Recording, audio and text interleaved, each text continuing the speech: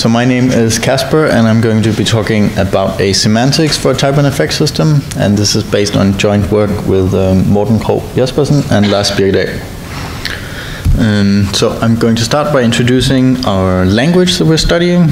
So it's a call by value lambda calculus extended with general references and concurrency primitives, and concurrency is expressed in terms of parallel composition. So we extend the standard typing with tracking of effects, and so we track reads, writes, and allocations. And here's sort of a simple example to illustrate. So here we're saying we have an assignment of 42 to a variable x, and this variable is an integer reference, and we say that the integer reference belongs to a region row, and regions just abstract over sets of locations. And then we also annotate the typings with an effect mask that gives an over approximation of possible effects, and this says, okay, this may write to region row, to a reference in region row. And we are interested in using this to justify, for instance, optimizations. So we also want some way of restricting interference or specifying interference from the environment. So the region context is split into two parts. It's split into a public part and a private part. And this is just a list of regions. And the idea is that the environment is allowed to access references in public regions freely, but it's not allowed to access references in private regions. So the full typing judgment looks like this, and the intended meaning of the effect annotation is just simply assuming that the environment only accesses public regions or stuff in public regions. Then E or epsilon is an over approximation of the possible effects of the expression. Okay. So here's another example of what we can do with this language.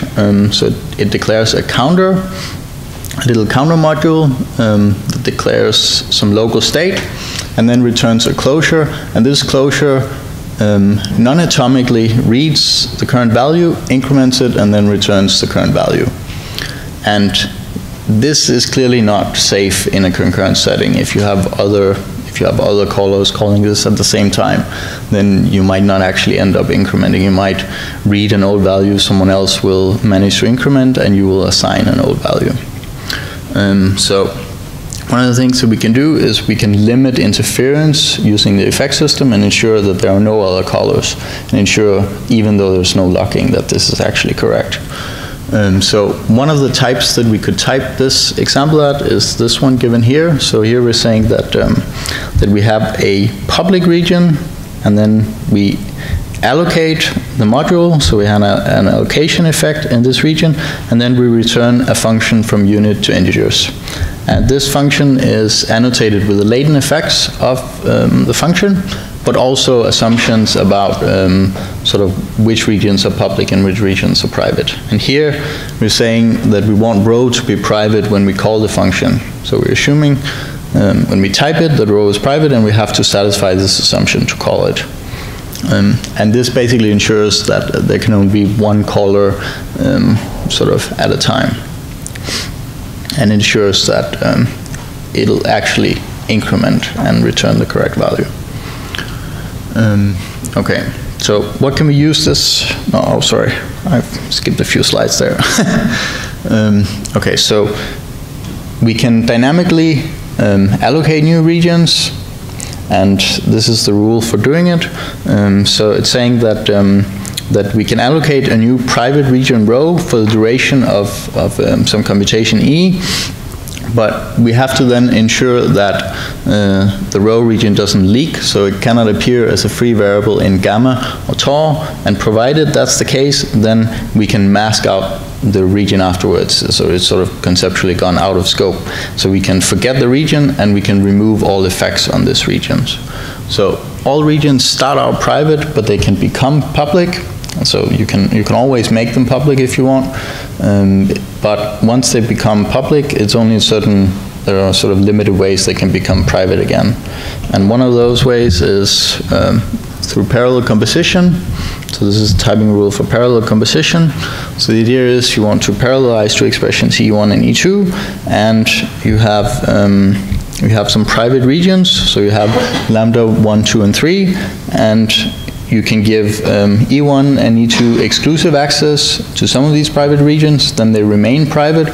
But if you want to share some of these regions, then you have to make them public for the duration of the parallel composition. But once the parallel composition terminates, then they become private again. There's no more sharing. So that's the idea. Okay, so what can we do with this type system? One of the things is to justify program optimizations. So you can think of these as free theorems that basically depend on the typing of the expressions involved.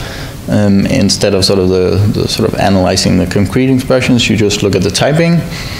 And they're sort of like parametricity style theorems, except they're sort of proven using a semantic model that actually models the meaning or the semantic invariance of these effect annotations. And so here's one example of such an optimization or transformation. And it's expressing that if two expressions don't interfere with each other or the environment, then running them in parallel or running them sort of one after another is equivalent. So we have again lots of private regions here. So we have no public regions, just to ensure that there's no interference with the environment.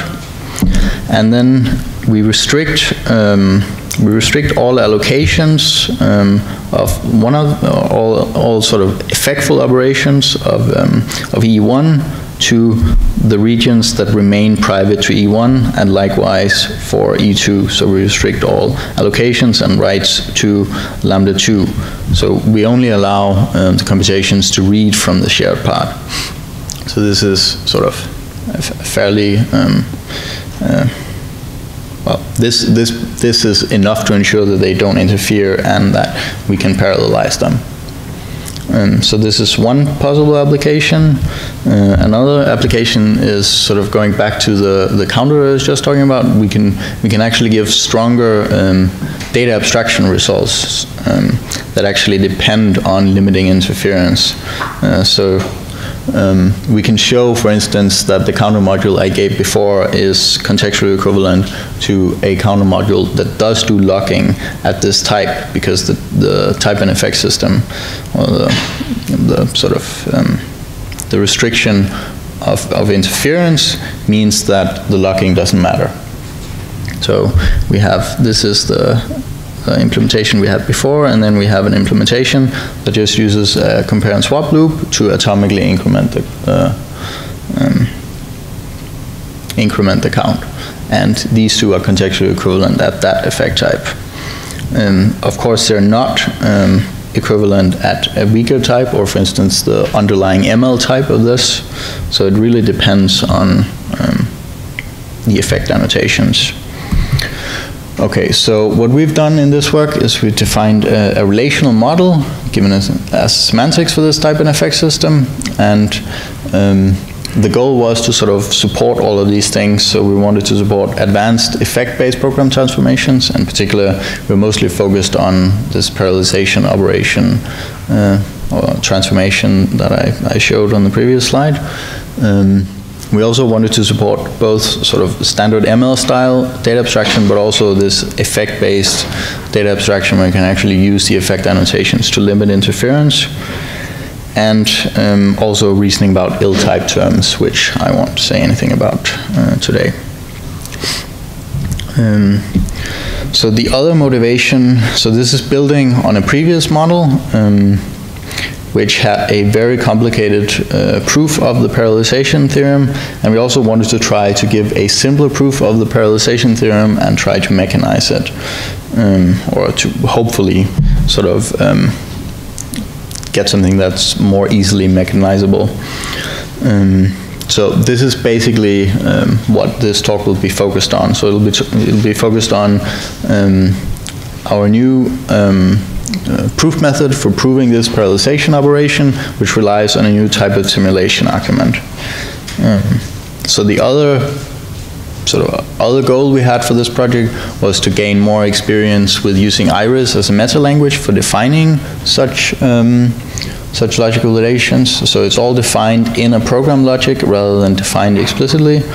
And we sort of believe that this is a good way of defining these binary logic relations. It gives easier definitions that are easier to work with, and hopefully also have preliminary evidence easier to formalize in proof assistance. Yes. Okay. So I'm just going to give a brief overview of the sort of how you would usually, or how you can reason about these types of simulation arguments in Iris, and then I'll say something a little about our new ideas that extend this. Okay, so first of all, let's define what we're interested in reasoning about. So we want to reason about contextual approximation and contextual equivalence, and in particular May equivalence and May approximation. So this just says we want. So if we have, so we will say that the EI, which we'll call the implementation, contextually approximates ES, which we'll call the specification, if for any terminating execution of EI in any closing context there exists a terminating execution that runs to the same return value for the specification inserted in the same closing context. So we just want to show the existence. We don't want to necessarily show that all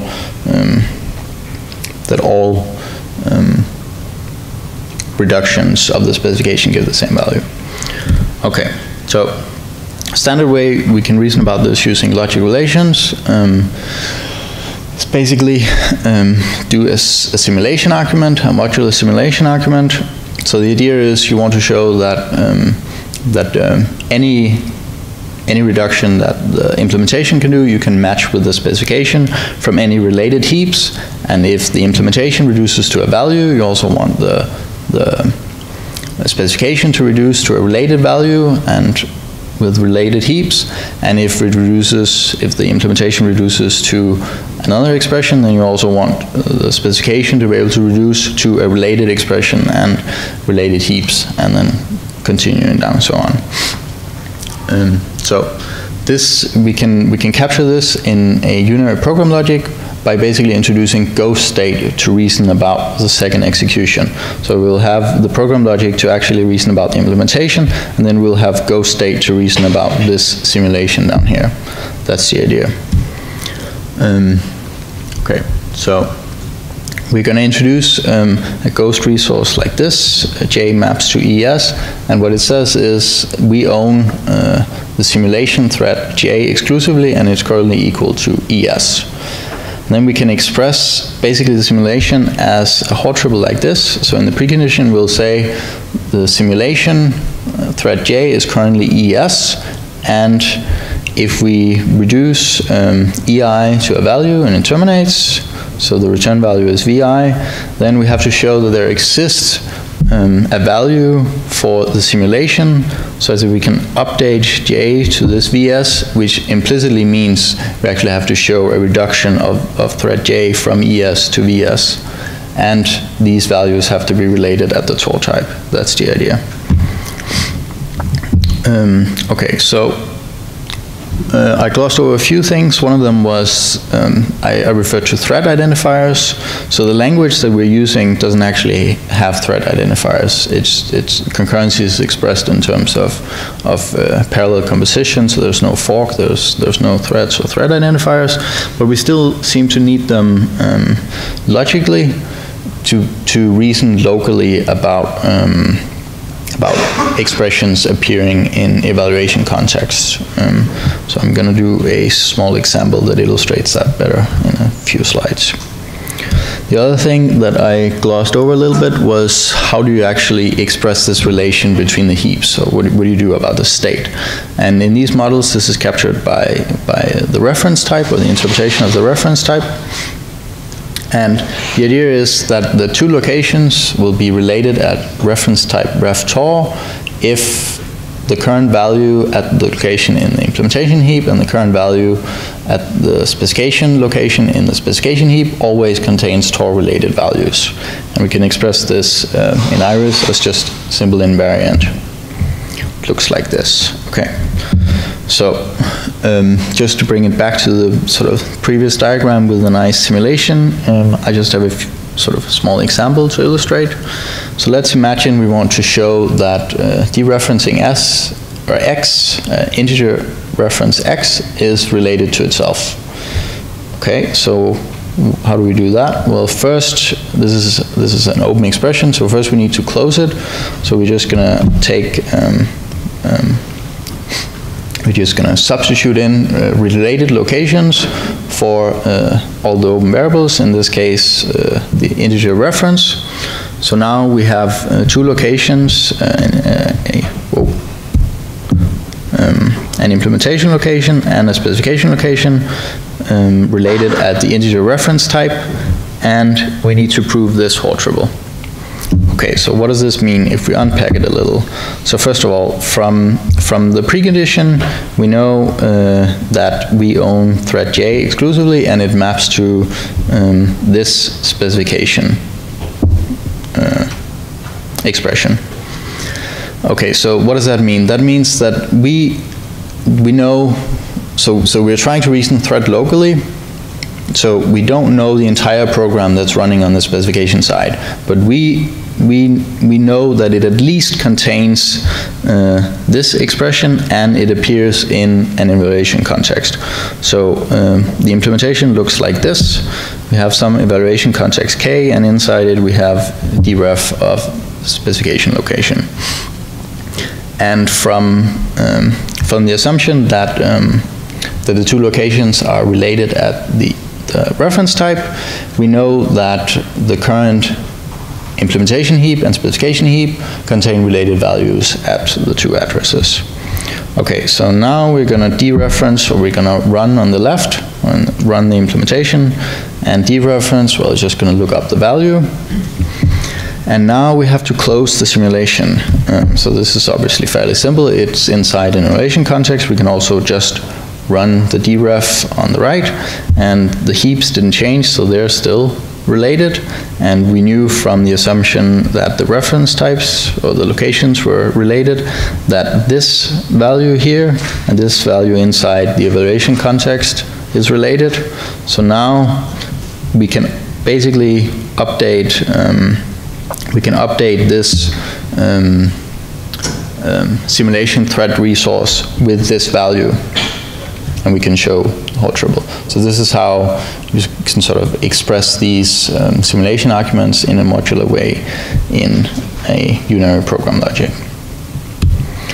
Okay, so now I'm going to talk about proving parallelization, and the idea is basically to go from having one global simulation to having many simulations. Okay, so to explain the idea, I'm just first gonna show how it was done in a previous model. So we want to prove, that E1 in parallel composed with E2 logically approximates E1 sequentially composed with E2. This is the difficult direction of the proof. And one of the previous models used a reordering argument, which is fairly intuitive. So if you imagine you have an execution of E1 in parallel with E2, and here I've colored the reduction of E1 blue and E2 green. So you have some interleaving of reductions of E1 and E2. You just look at pairs of adjacent reduction steps, and then you try to commute them. And, oops. Okay, so this one just reordered these two. And of course, each of these adjacent reorderings, they depend on the effect annotations to actually show that they don't interact, and that therefore you can actually do this reordering. And you continue doing that until you eventually reach a reduction of E1 sequentially composed with E2.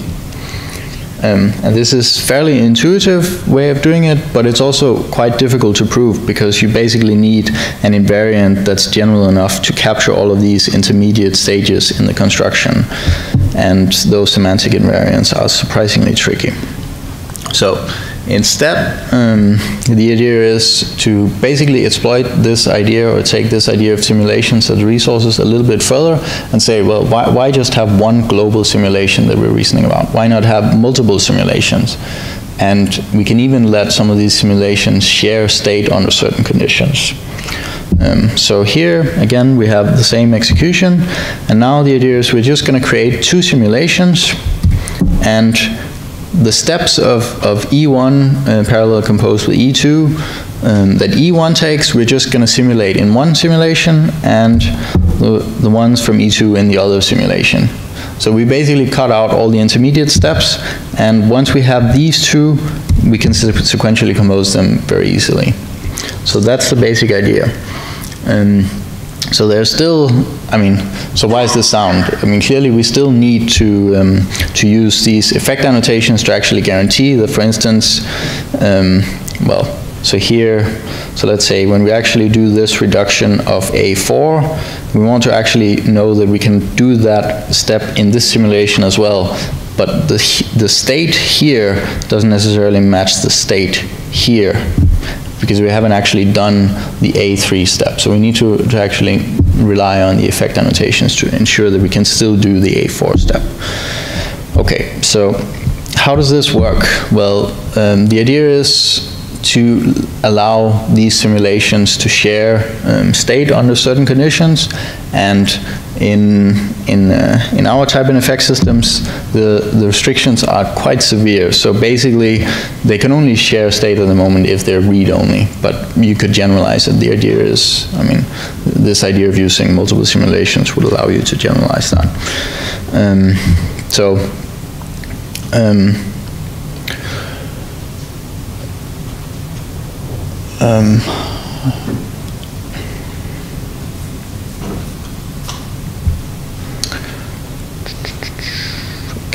I lost the thread, sorry. Okay, let's do an example. That'll probably illustrate it. Okay, so imagine we now have a reduction of, or we're reducing E1 parallel composed with E2, and we have the initial heap H. Now we know from the typing that this heap H can actually be split into 3 components corresponding to the parts of each of the private regions, lambda 1, lambda 2, and lambda 3. So we use H1 for the part of the heap corresponding to lambda 1, and so on. Okay, so now we're going to create these two simulations, CETA1 and CETA2, and in CETA1 we're going to simulate E1, and we're going to use the read-only part of the heap H3, and we're going to give it exclusive ownership of H1, the lambda 1 regions that it owned exclusively. So E2 doesn't get access to those, but they share the read-only H3. So once you actually once we start reducing this parallel composition, if, say, we're reducing E1, then we know from the typing H3 didn't change, and this reduction didn't depend on H2 because it didn't have access to the lambda 2 private regions.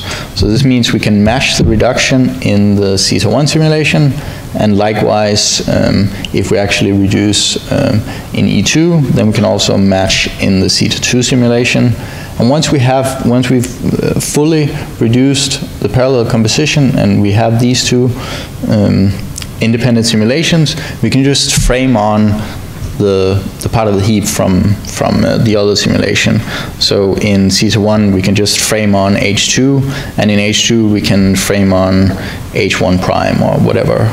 So the terminal heap corresponding to H1 was in the CETA1 simulation. And once we have that, we can sequentially compose them, and we have our reduction of E1 sequentially composed with E2.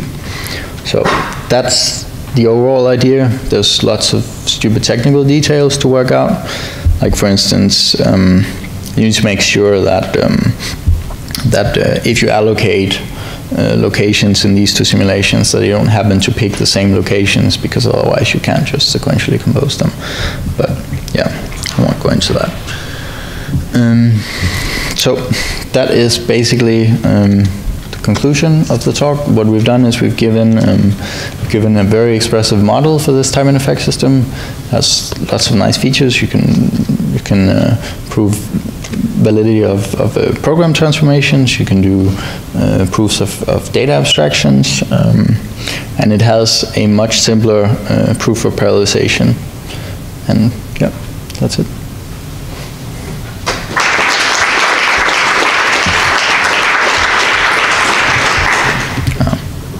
Any time for questions? in some previous work, the restriction on the environment was about what it's allowed to do, and here you flip that. Can you compare what that allows you to do, which approach, and which one you think is better? Or? Are you thinking of like Nick Benson's work where they have explicit? But also I mean, you also you can what you actually also. That was the one that Casper compared to the one doing the reordering. Look, Lars, can you speak up? Well, so the one we had done earlier on was the one that Casper compared to the one where you were doing the reordering. Yeah, so I think in that setup, the rule for parallel composition was slightly different, but the restrictions were effectively the same. So, I mean, compared to that work, it's the same. Compared to Nick Benson's work, they have... But the finally one. Sorry? They also have the one with the finally... The one where they distinguish sort of effects during the computation and from end to end. Yeah, but I'm not talking about that. I'm talking about just these two different approaches. What's allowed to do versus what it's not allowed to do. We can take it offline. Okay, yeah, sure. Any other questions? I have more questions. Very different. Do you have any ideas as to the completeness of the conditions you impose on the documentation? Or you missed out, maybe, or maybe not? What do you mean by that? Yeah, I mean... Yeah, and counterexample for each weakening or not? They're probably not complete, but I mean, yeah, we haven't looked for counterexamples. Yeah. Yeah. My intuition, if I may add, is that the allocations are an artifact of the restriction of allocations in the additional regions are probably an artifact of the proofing. But those restrictions aren't there anymore. We removed those restrictions from the previous work. You still have restrictions that allocations are only allowed to be in the program. Okay, you mean these allocations? Yeah. It seems to me that these should be because you have no way of communicating these new locations to the other guy. Yeah, I would assume that you could probably remove that restriction, but we haven't tried. It's not clear that it's worth it. I mean, so, you know, this would be incomplete in this sense, but yeah. You know, I do have one question. So here in this program logic, you have like implementation programs and specification terms. And I was wondering, can you add those operations to the specification term, or does my order stage do that? Probably. I don't see any reason why you wouldn't be able to do that. I mean, I think you could even use a different programming language if you wanted to. Yeah, I was wondering because for the allocations, I was wondering if you could introduce a Dabla or... If you can introduce a what?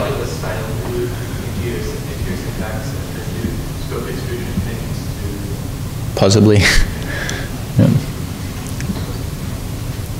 So, what can't you do? Is there an implementation you can't prove? Yeah, I mean, so we've looked at some of the other program transformations. So in this work, we've initially just focused on parallelization, and some of them we haven't figured out how to prove. We don't know whether we need to add more stuff to the semantics. We also don't, at the moment, we don't support abstract effects. So like Benson-style abstract effects, where if you have so the classic example is like rebalancing of a tree, where you have effects on the underlying data structure, but they are not observable through the interface, and so you can type it as a pure operation. We believe we cannot do that yet, but we're working on adding that. So basically, yeah. Well, I can explain the ideas afterwards. Yeah. I have one quick question myself. So on your conclusion slide, you said something where you can do proofs about build type programs. Did I miss that, or what does that mean? Yeah, so it's not really very interesting for this type system, but it might be interesting for other stronger effect types, or at least we don't have any interesting examples that actually exploit it. But the idea is, I mean, the type system just gives you an approximation of the effects, and it might be way too coarse-grained. So you can prove in the logic, if you have a concrete example, that it actually semantically satisfies all the invariants of an effect typing, even though it doesn't statically have that effect type, or you cannot statically type it as that. So that's one example. And you can also do other things like if so normally a reference type is an invariant that basically expresses that you store well-typed values, but if you know it's private, then no one else can observe it, so you could potentially locally break well-typedness and store booleans and integer references and stuff like that, as long as you re-establish well-typedness before anybody else can notice it. So this is like, for example, you could reason about something like the unsafe thing. Yeah. Yes, but I mean, but there's a very long way from this type of effect system to Rust. And yeah. Okay, then let's thank